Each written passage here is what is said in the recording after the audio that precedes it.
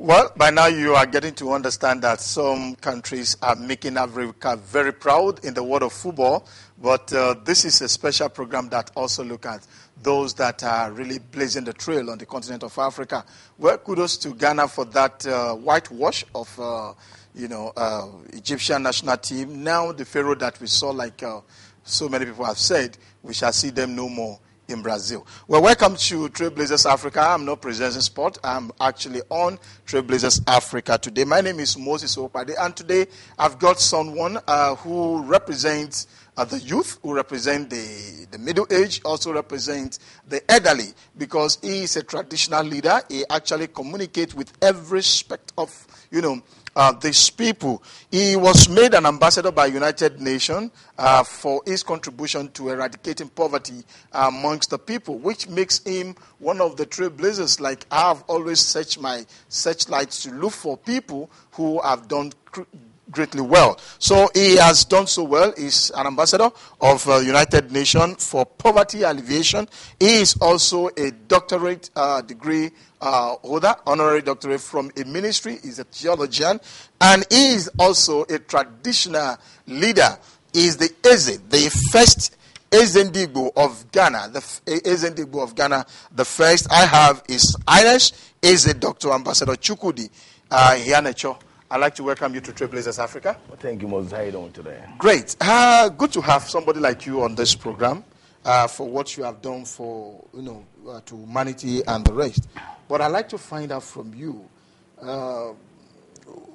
as a young chap, growing up, was it that easy? Now you have, some people have recognized what you're doing.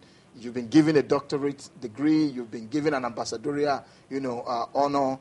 But was it that easy, coming up as a child? It wasn't easy at all. I came up from a very poor family. I have a poor father that he was a teacher, and a poor mother that also was a farmer. And I didn't get it easy when I was growing up. I really struggled before I get to where I am today. A lot of people thought I came from a very wealthy family, maybe from a golden spoon, but it's not how it is. I came from a very poor family, but I thank God for today. Yeah, at that growing stage, was there any time you felt like not really pushing forward because of the discouragement, because of the situation around you, that perhaps will help a child, a younger person watching you right now? I've never been discouraged before in my life. That's great. Because I know God so much. I came from a very good Christian family that we know that tomorrow is better than today. We've been taught that by our parents, that tomorrow is better than today. So I've never been discouraged before in my life. I know that wherever I am passing through as I'm growing, my tomorrow will be better than today. So I've never been discouraged at all. So you kept pushing, you kept moving, you kept... Exactly, I keep pushing. I'm still pushing till today, till tomorrow. But anyone who sees you now will definitely know that this perhaps, permit my word, is not a struggling guy, as would have been said. When was the turning point? The turning point started here in Ghana, because after my school, I came to Ghana, started bringing goods here in Ghana, selling a whole lot of things, calculators, vehicle parts and all that, even clothes from Nigeria. Those days, a whole lot of things is being brought from Nigeria. A lot of people now go to China, go to Dubai and all that. But those days, things that are sold here in Ghana, they bring them all from Nigeria. So I started bringing items here in Ghana to sell. So along that line, I was able to see that this land is a fertile land. It's a land that I'm going to make a better ends meet. It's a land that I need to decide to live here and, change my life to a better one that is not the way I'm expecting to, be in Nigeria. So luckily for me, I set up a business here in Ghana, and the turning point of my life started from here, which by His grace today, I'm enjoying it. By the grace of God today, he's enjoying it, and he's also a traditional leader. Let's take a look at that. Good. Azeship. How did it come about? If you would not, I know it's going to be a long one, but maybe let's just make it brief. Okay. Because people want to ask, why having that in Ghana? Okay. Yeah. First of all, having that in Ghana is because of the traditional institution of Ndibo. Okay. Because we the Igbos, if you can remember,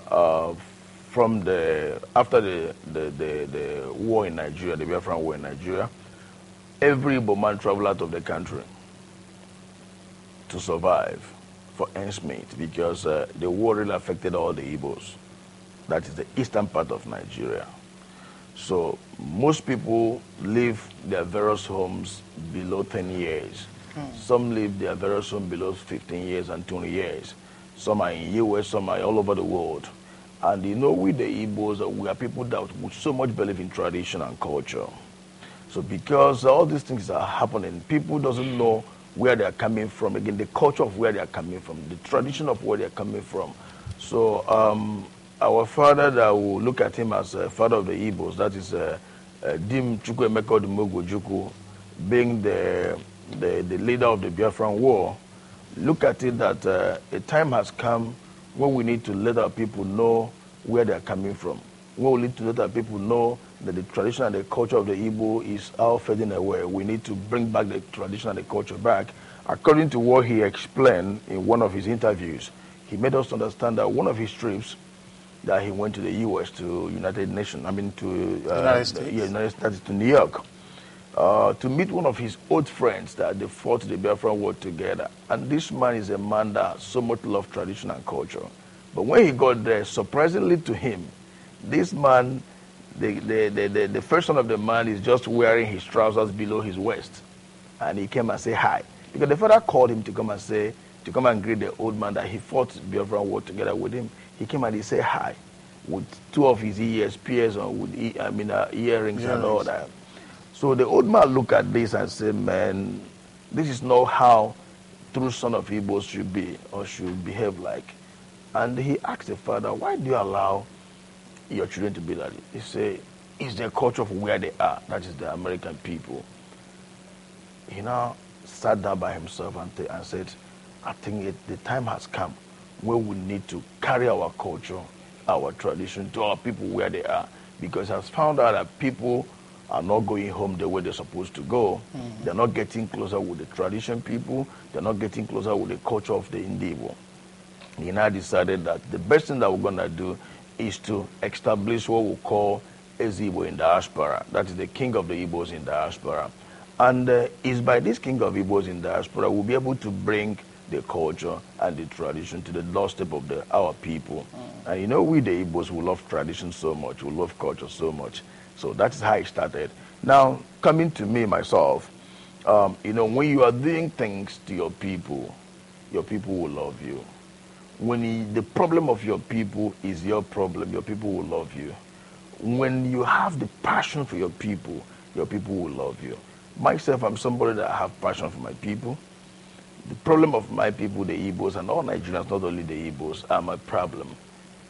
Looking at the time I came to this country to today, so the opportunity of Ezigbo in Ghana came up. And my people, the Igbos in Ghana, looked at me and said, it's not giving the title to anybody is the issue, but giving the title to somebody who have the passion for people, somebody who can think about his people, somebody who can give his time for his people. That's, I think you are the person that gonna take us to that promised land of the culture, and that is how it came to me. Your Highness, my research also showed that you have a school where you don't collect money. I don't get it. That you fed over 1,000 people, and I want to be sure those informations are correct. Is it true that you did all this? Wonderful, it's true. And even you can even have one of my centers very close to here in Dansuma. You can access it. What happened is this, like I said, I tried to let you know about our father, Dim Odumegwu, about our tradition and our culture. Myself sitting down here today, my wife is a Ghanaian. Okay. Your wife is a Ghanaian. My wife is a Ghanaian. Great. Likewise, many of our people here, their wives are from different backgrounds. Countries, yeah. Even we have people that have core Igbo wives, but their kids are not speaking the language of the Igbo. You know, sorry to say this, we the Igbos, we like imitating some good things. We like imitating a whole lot of things. We want to speak like Oyibo. We want to, you know. Oyibos are the Obronis. The Obronis, yeah. The whites, you know what I'm saying? Yeah. So, a lot of people today, their kids, they cannot speak the Igbo. They don't know where they're coming from. Some would say, my mommy and my daddy said, I'm half Ghanaian, half Nigerian. My mommy said, my daddy is from Nigeria.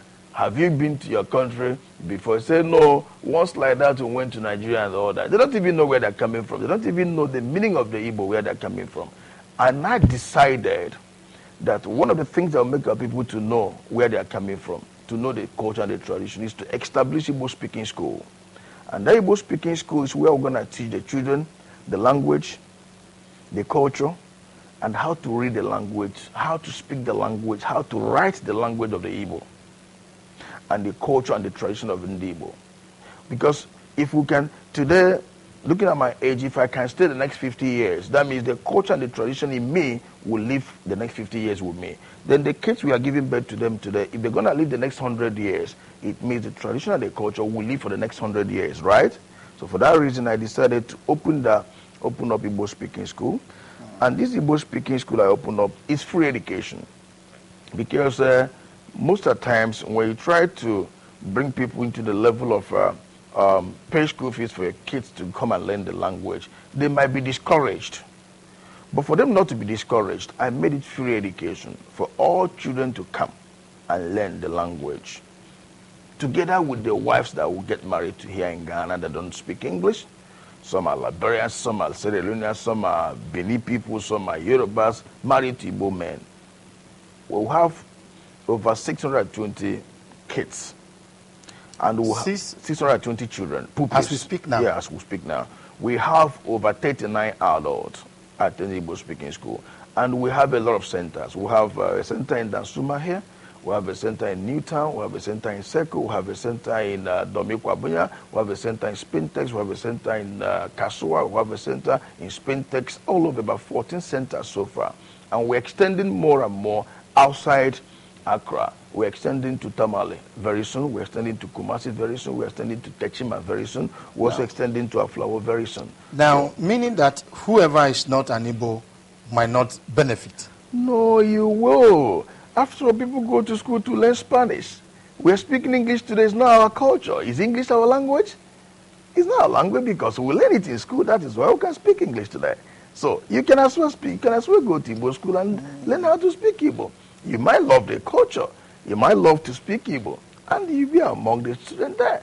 We don't want to know your age, whether you are young, you are old, you are whatever. But the language is what is key, what I want that language to remain.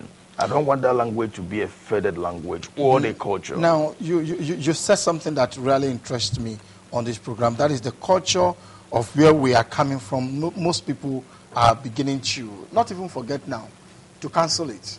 Some people don't even see anything good in their own culture.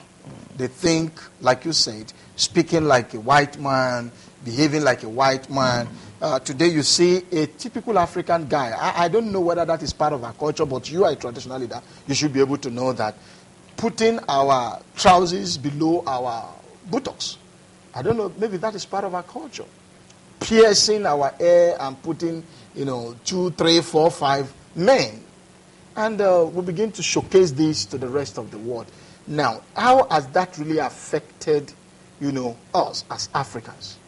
Coming to African culture, some Africans, it's not every African people cannot pierce their ears. Like if you go to Kenya, there are some certain rural areas in Kenya, you see them on television sometimes, they pierce their ears. That is their culture. And there are some certain things they're not supposed to do based on the Englishman culture. But for where I'm coming from, the Igbo people, we don't pierce our ears. We don't put our trousers below our waist. We don't do that. And the issue of seeing young girls today wearing a very short panty in the street, walking around the street. We, the Igbos, the hardcore Igbos, we don't take it. We don't like it. Even the Yoruba people I know, they don't take it. The Hausas, they don't take it. But today, because of the situation of the global situation, people are getting into that kind of culture, which is not our culture. It is not bringing the image of the Africans, an African very well. It's not bringing the image of where you're coming from very well. And I know that all these things is because the language is going away. Because there's no culture without language. It is your language that will make you know to know your culture and your tradition. But when you are speaking English over your culture, you cannot get it well. But when you are speaking your local language with your culture, you'll be able to behave like your people. So we the Africans, more especially we the Igbos, from that part of the world, being the eastern part of Nigeria, that is not our culture. And me as a traditional ruler of the Igbos, I am seriously concerned about my own culture, my own tradition.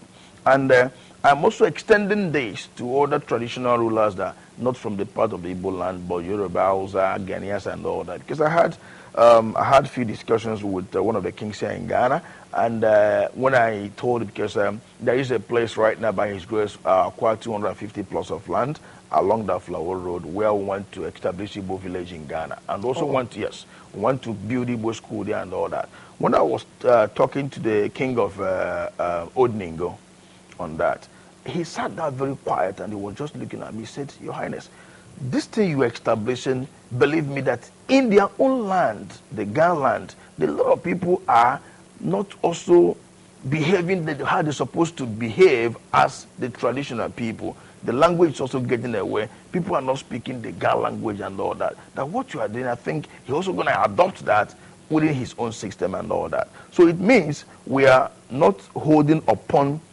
only the Igbo culture and tradition. We also want to express these things to other part of the world.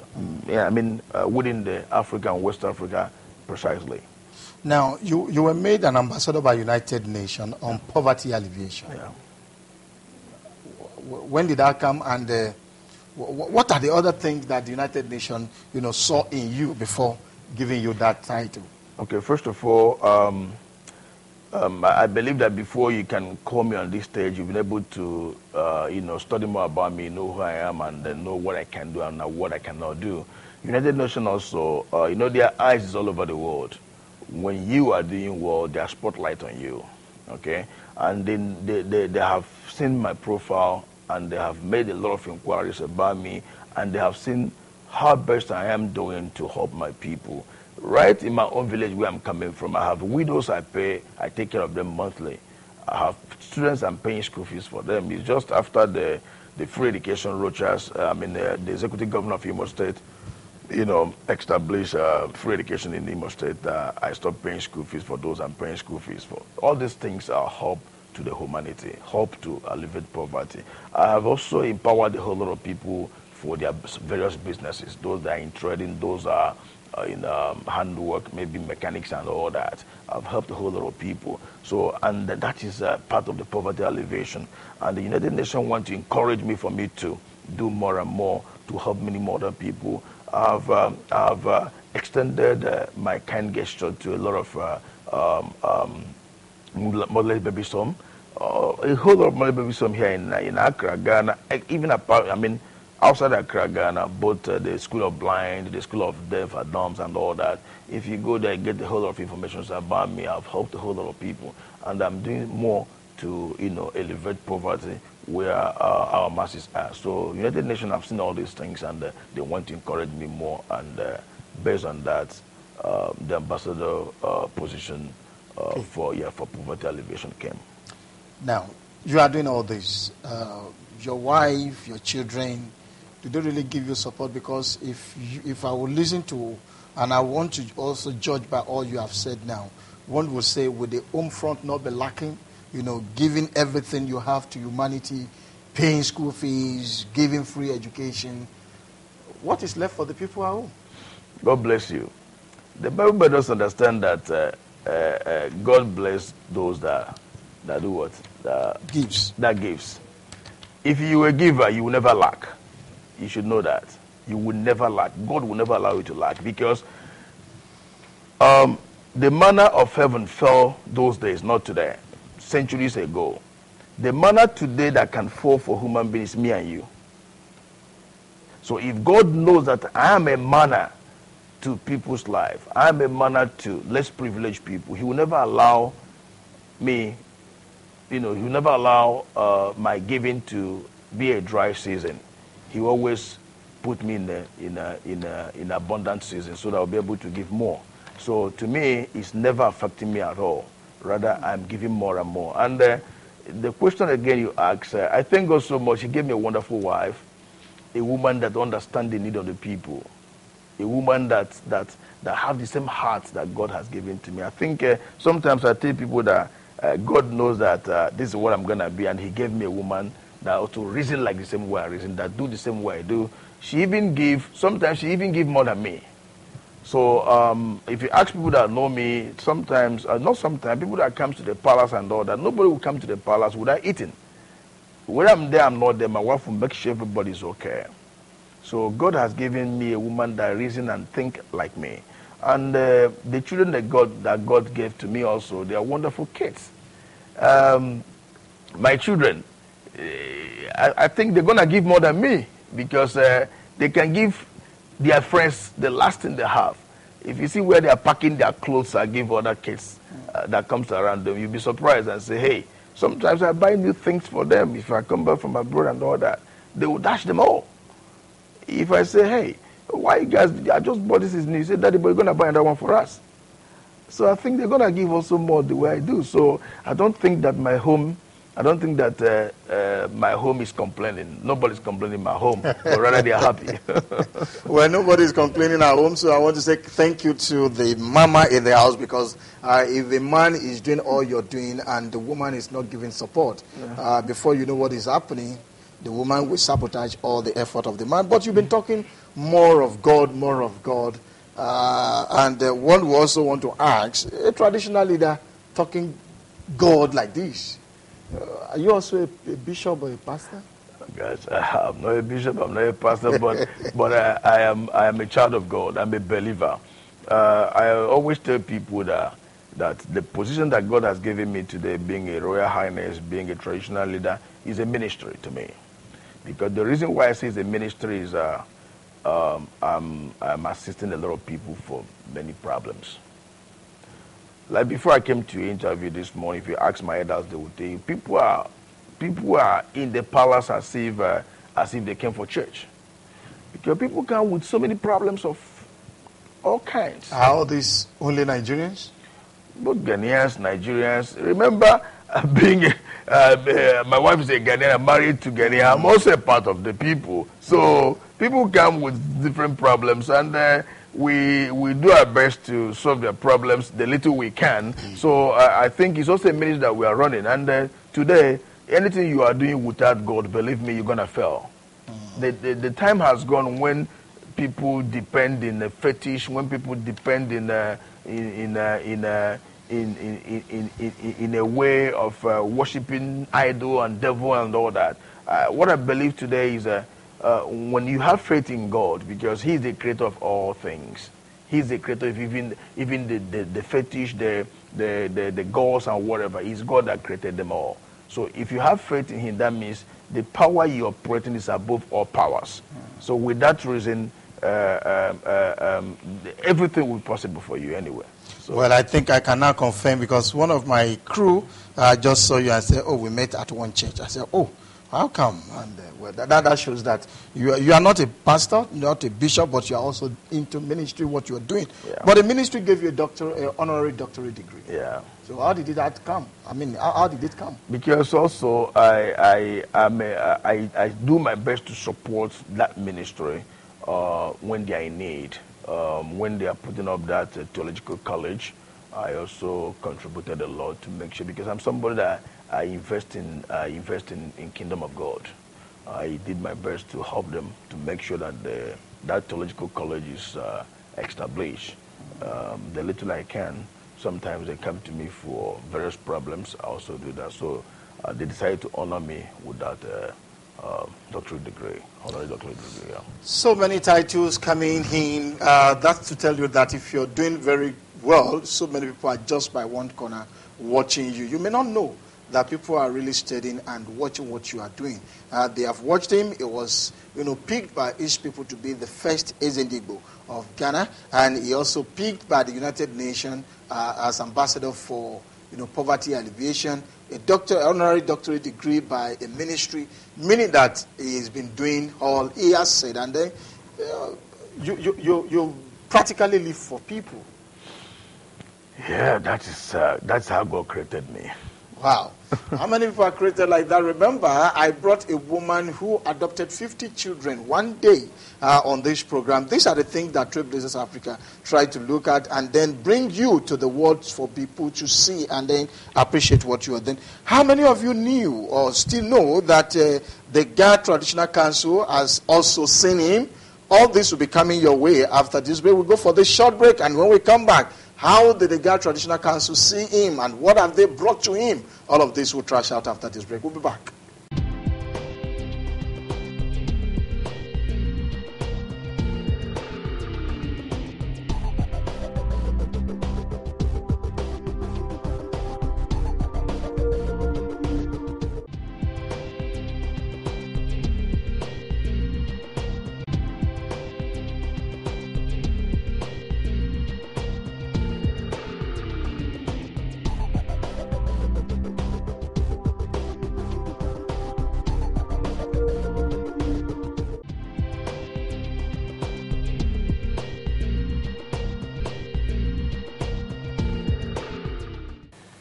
Right, welcome back from that break. I hope you're still enjoying your day. And my guest, no doubt, has been able to probably pass one or two information across to you. Before we went on that break, I said the Ghana Traditional Council. I got this information about a week ago that the Ghana Traditional Council also saw you. For what again, Your Highness? Thank you very much. This is the first in history of the Igbos in Ghana, and I think all tribes in Nigeria that live in Ghana. The Ghana Traditional Council induct the Igbos because I stand for the Igbos. I am not myself. My people has chosen me as their king, but God in heaven has made me a king because it's God that made it a king. It's not human being.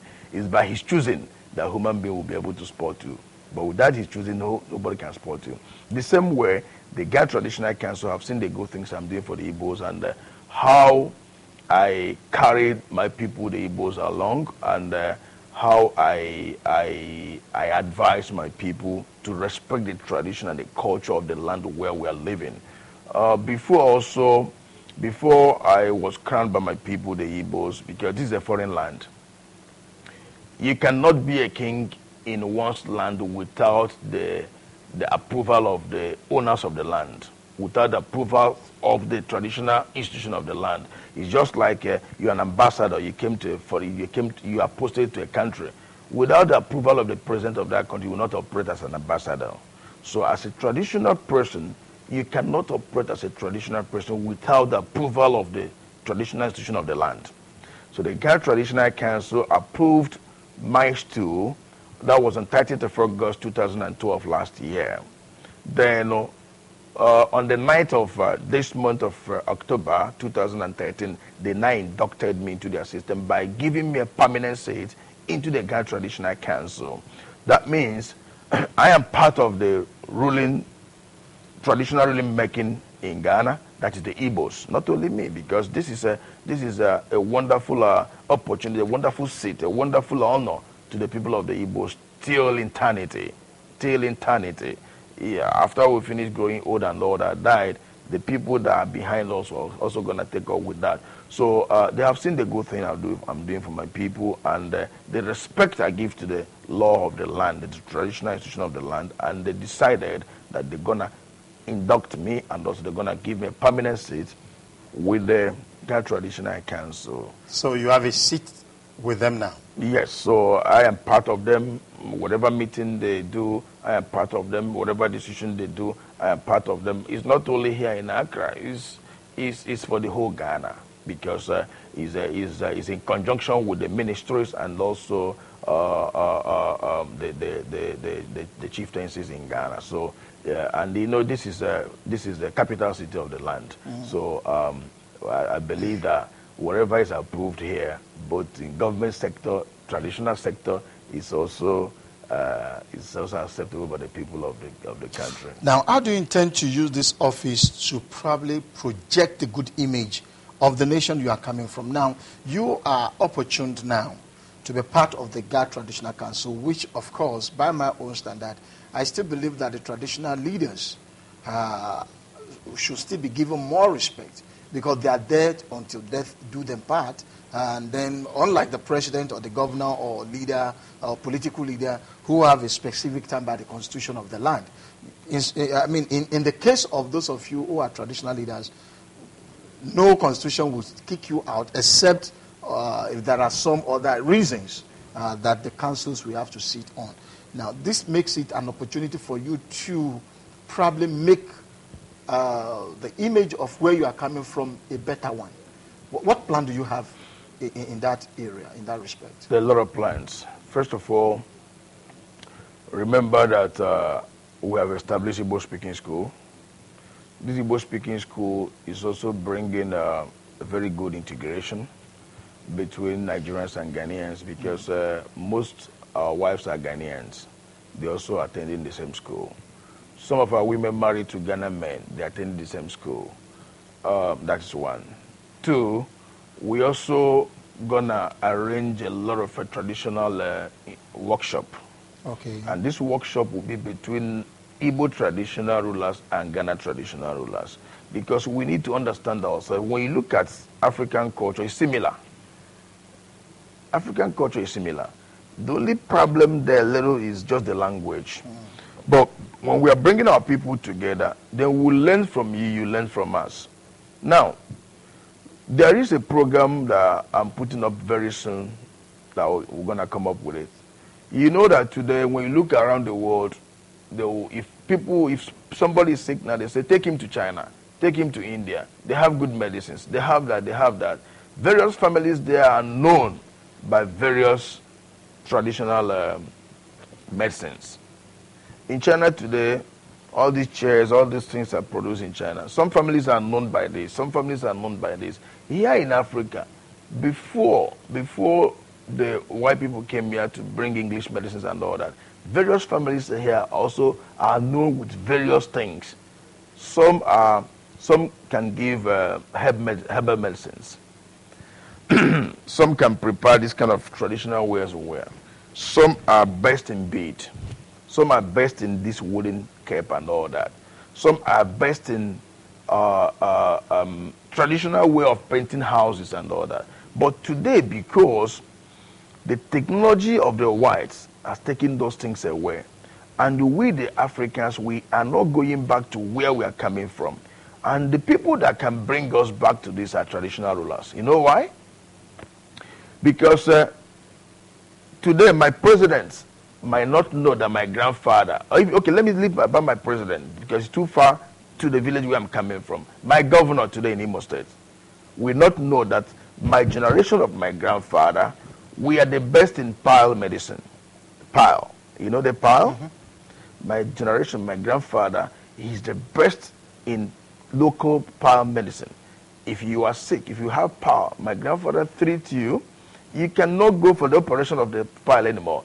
4 days, it will just clear well. But today, the lineage of that family, everybody's living in America, in US, in Ghana, and all that. And that particular good thing that God is doing to people through us is just going away. Now, my governor might not know those things, but the traditional ruler of my town, we know that starting is from that family, right?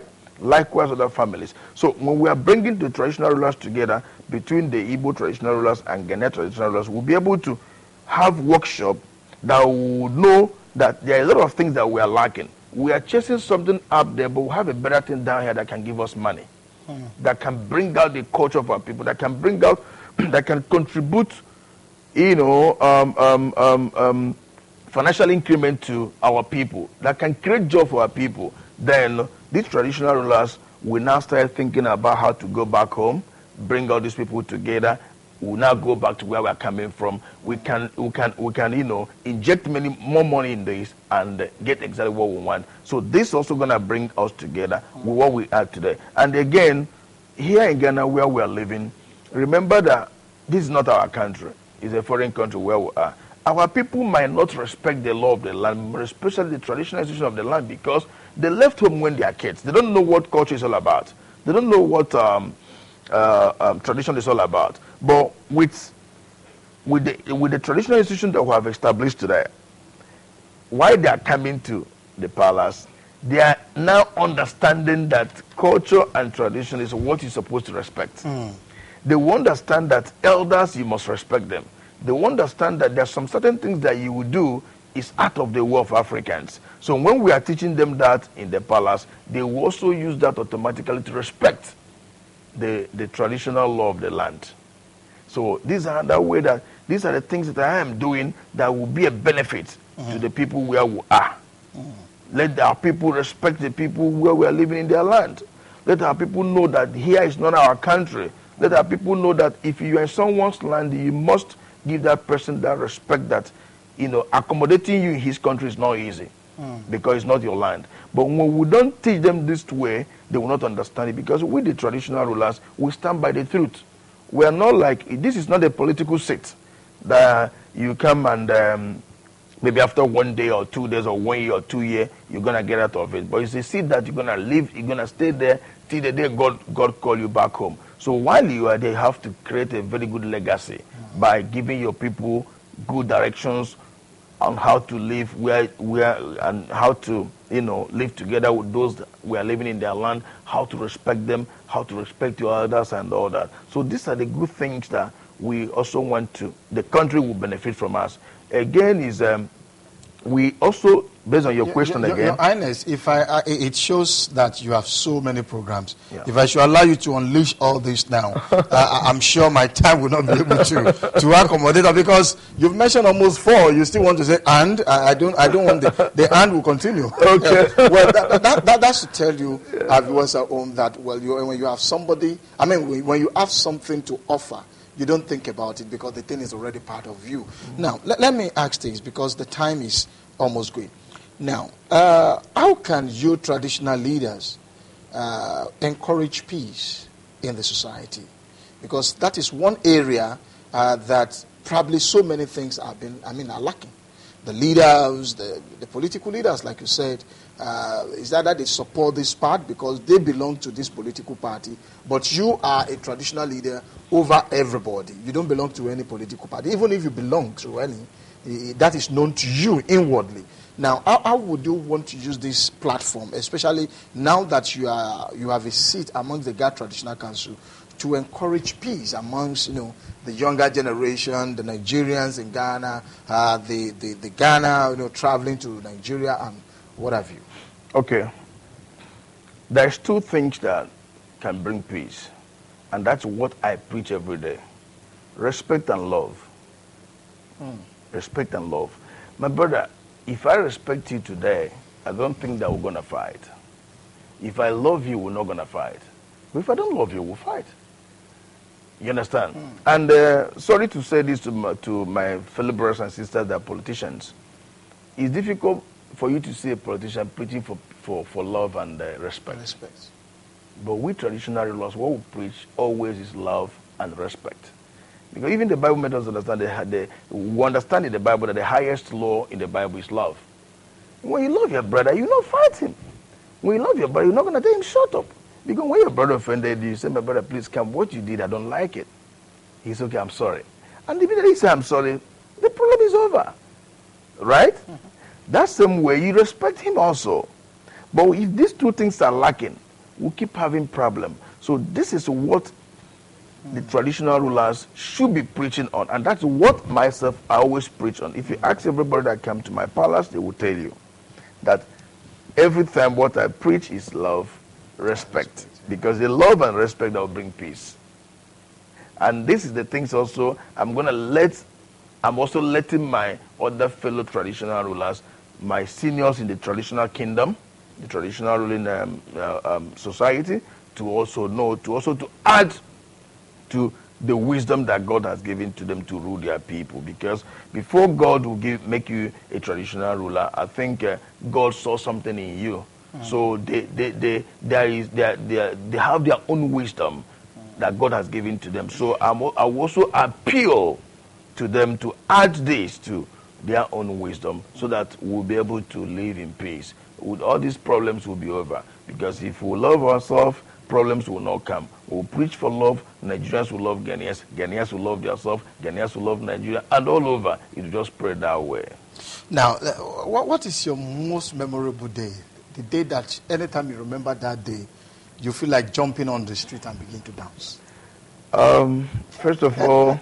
Or there are so many of them. First of all, my first memorable day is the day that God in heaven made me a father. The day I had my first child, my first fruit. Because I confirmed that now I'm a man now. Because my daddy and my mommy has brought me to the world for me to also give out to the world. And I had my first child. That day I was very happy. I said, oh gosh, is that my baby, myself? And everybody said yes. That's the first day of happiness in my life, and many others. And again, the day of my coronation, there is a statement made by my uncle that came to represent my father.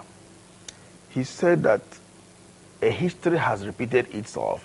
If you can go to net and study more about King Jaja of Opopo, is a known history all over the world, King Jaja of Opopo. Mm-hmm.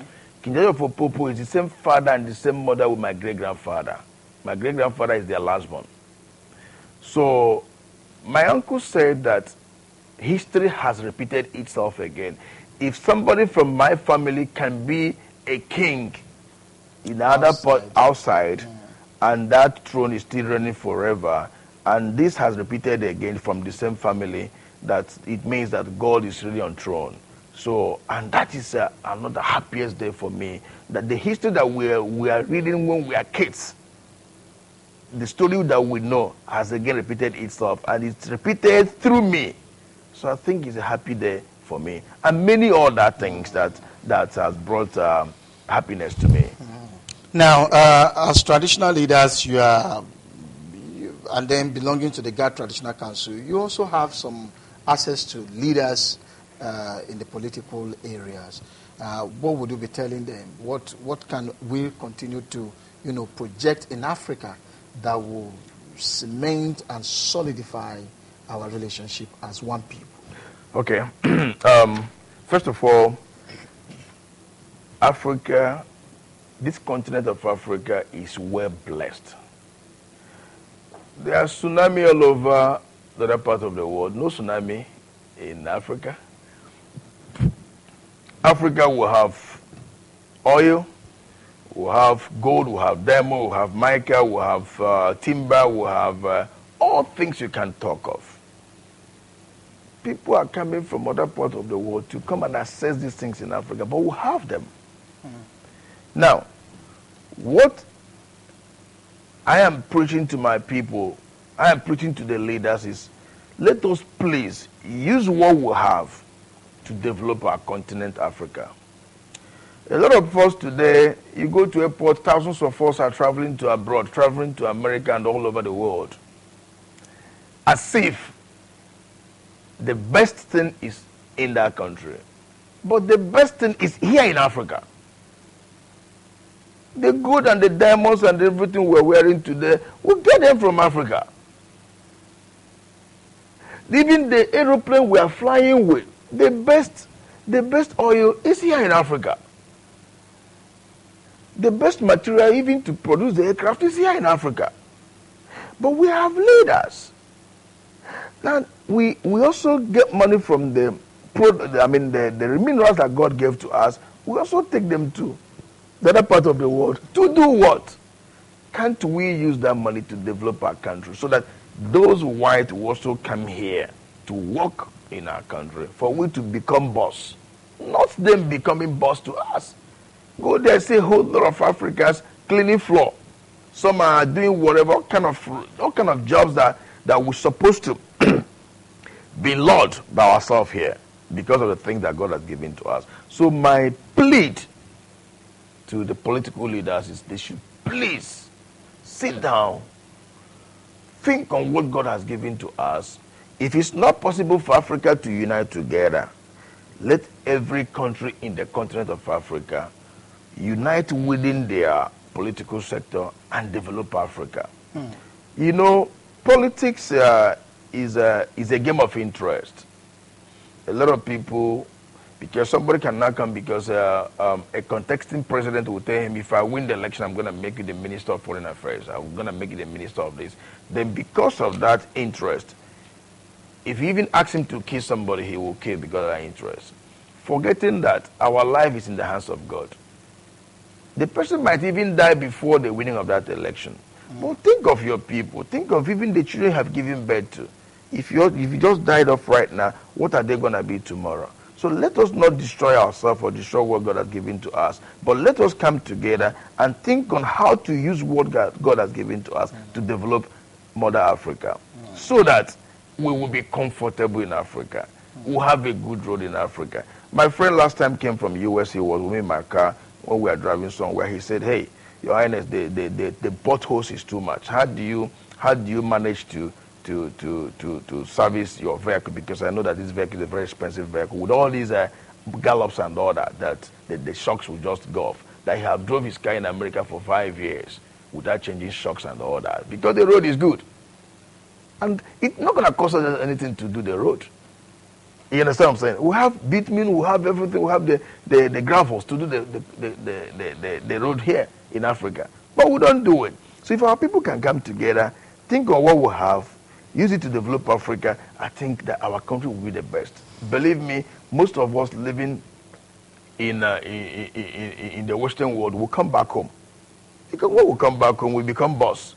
People will work under us. So my advice to my brothers and sisters that are political leaders is they should think on what we have, use it very well, develop Africa, and bring our sons and daughters back home. Before I allow you to talk to your people right here in Ghana and all over the world, I want you, because the way you have spoken to the leaders quite interests me a lot. I want you to speak to the younger generation because they are the one that will emerge leaders tomorrow. There's this saying that don't call us leaders of tomorrow, we are leaders today. Yeah. I mean, I don't believe in leaders tomorrow, but then some people are younger. Your experience as a young child then, when you told us that, not that you were from a very influential or affluent family, but today God has made you and you are happy where you are today. What would you want to tell the younger ones too, that perhaps have opportunity of watching and hearing you today? Well, I will tell them, first of all, they should know God. Because if you know God, all things will be possible for you. That's one. Because if you see the young ones today, most of them engage themselves in smoking, in drinking, in living rough life. Because they don't know God. If you know God, believe me, you're not going to engage yourself in the kind of lifestyle that will destroy you. Because God told Jeremiah that before he was born, I knew you from your mother's womb. God knew us and he knew what we're going to be before before our parents gave birth to us.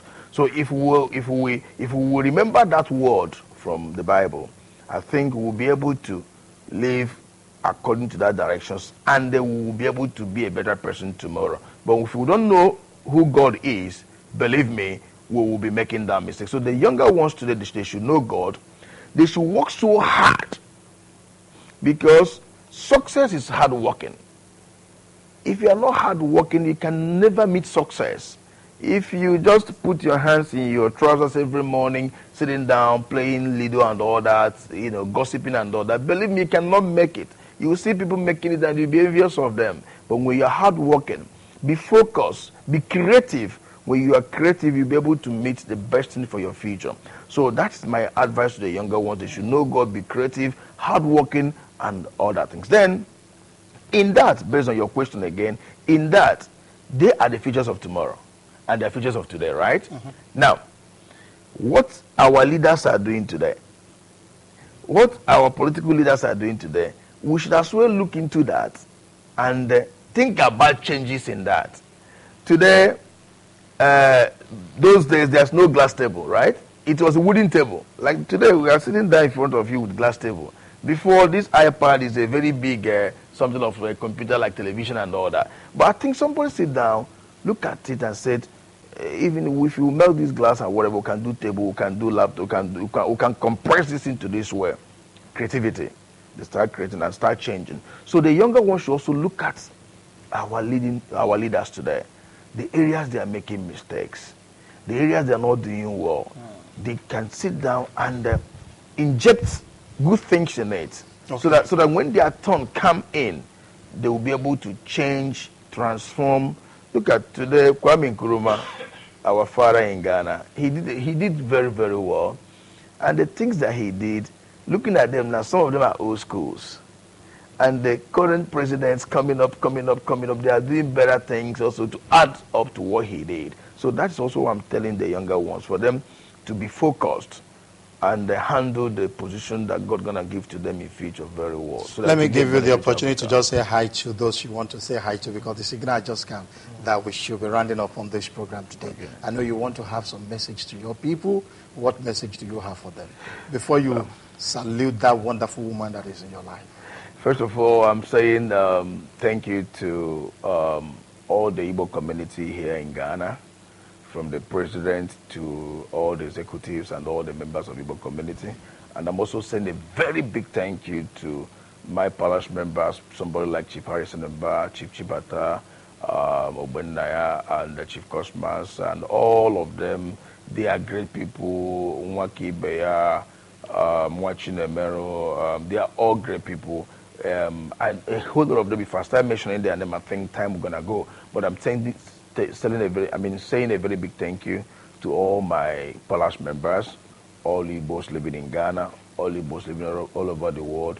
I'm also saying a very big thank you to the President of Ghana, Nigeria High Commission, the chairman of the political party, and all Ghanaians that welcomed us here in this country, because it did not give us a very good welcoming. I don't think that we're going to live here. We're not going to say we are king in Ghana. We're not going to say we are traders in Ghana. We're not going to say we are working in the various institutions here in Ghana. It's because of the love they have for us. That is why they welcome us. So the people of Ghana, I say a very big thank you. And I say a very big thank you to all Nigerians. Long live Ghanaians. Long live Nigeria. And finally to the sweetheart. Oh, gosh. Oh, my lovely wife, Liberty Ugeze. Ihenetu. My wife, I say thank you, very big thank you to you. You are a woman that God has destined for me to marry, because I don't think I would have been what I am today without you. It's because of you I am what I am today, by the grace of God. I so much love you, and I love the kids you have given to me, Angel, Choma, and Chinemeze. Thank you, baby. Thank you, my Lord. Wow. God bless you. Wow. I wish this is read in the church. There will be another smart child come after this, very wonderful recitation by His Highness. Thank you so much for coming on Trailblazers Africa. God I hope you really enjoy my stay. Staying with me. It's a wonderful discussion with you today, and I wish you good luck, and I pray that your platform will be a better platform more than this to promote the people of Africa and to let the whole world know much about the Africans. God bless you. Well, thank you so much, Your Highness, Dr. Ambassador Chukwudi Ihenetu, as my guest on the program. I want to say a big thank you to all of you that gave us your eyeball to watch this gentleman for just 1 hour. 1 hour is just like 10 minutes to me, if you ask me.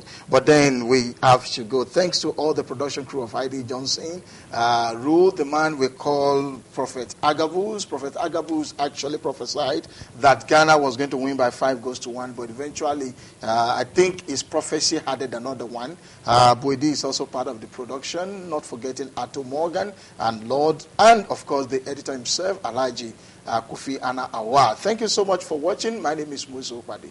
By the grace of God, I'll be back again next week. Bye-bye. Bye.